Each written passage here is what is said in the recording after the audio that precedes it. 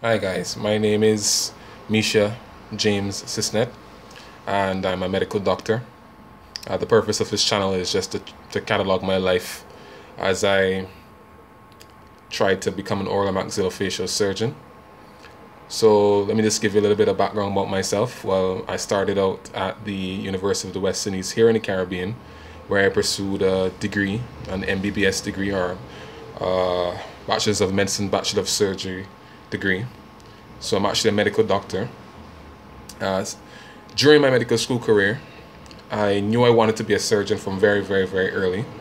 And I decided that what I would do when I left medical school, well, I went through a whole series of um of career possibilities because I wanted to be a surgeon, but I didn't really know which type at first. Originally, it was neurosurgery, then it switched to orthopedics, then it switched to oral and maxillofacial surgery.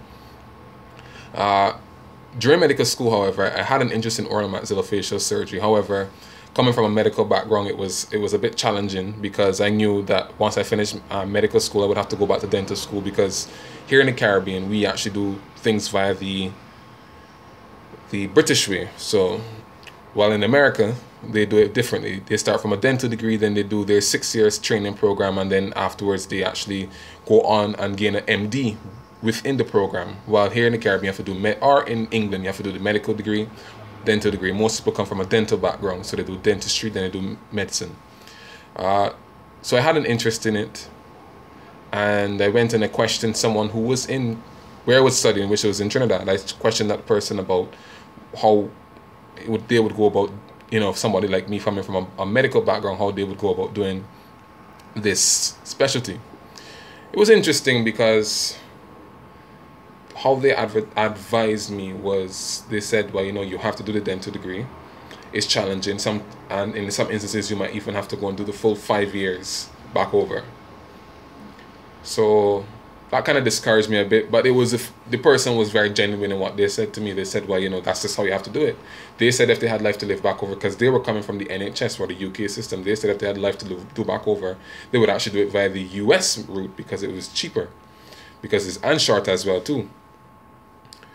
So I left medical school, did my internship in Tobago, then I did my internship in part of it in Tobago and part of it in Trinidad, and I left there, got married, and I moved to Jamaica, where I started to pursue my then chosen specialty of orthopedics. Somewhere along the line, I got a little discouraged from the orthopedic route, and I decided to just take a step back and figure out what I wanted to do with my life. And so I started to work in primary care here in the Caribbean, in Jamaica. Well, I'm actually not in Jamaica right now. I'm actually in Bradford, the United Kingdom, because I came to do an exam. Well, I'm getting to that just now. So during my internship, I actually pursued trying to get the MRCS exam, which is the membership of the Royal College of Surgery examination, which allows you to enter higher education here in the UK or in the Caribbean.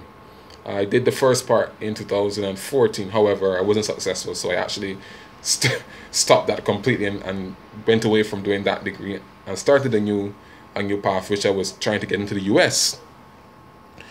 Somewhere along the lines of trying to apply for a US visa, I got turned down for a visa because of something. They said that my ties to the United States weren't strong. It wasn't strong enough. So I said, not the United States, my ties to Trinidad weren't strong enough. So they said that I wouldn't be allowed to go into the country. So that just turned me off from USMLE on a whole.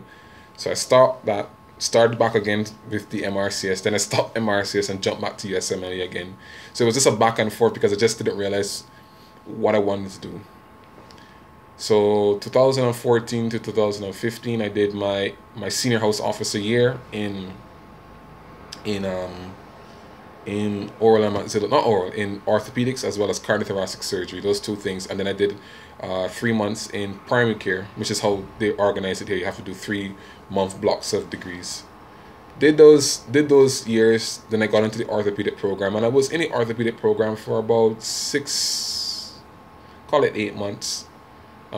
After that, I just knew that this wasn't for me, so I left the orthopedic program. I'm currently working in primary care. It was interesting. Well, I got a lot of surgical experience while in the orthopedic program. So I've rotated through general surgery, urology, as well as cardiothoracic and orthopedics, as I mentioned before.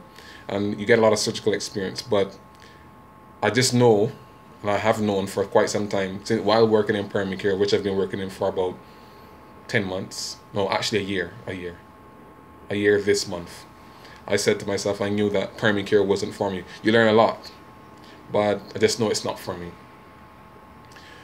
During this time, the oral and maxillofacial route came back into my brain again for some reason. I don't know. Just lying down one day and then something just came into my mind. I said, well, why don't you try oral and maxillofacial surgery? Once again, it's a very long route. There's a very long route to go to becoming an oral and maxillofacial surgery, one. And two, the finances to support, well, a family as well as to pursue this dental degree is challenging. So I've actually applied now to go and do dental degree.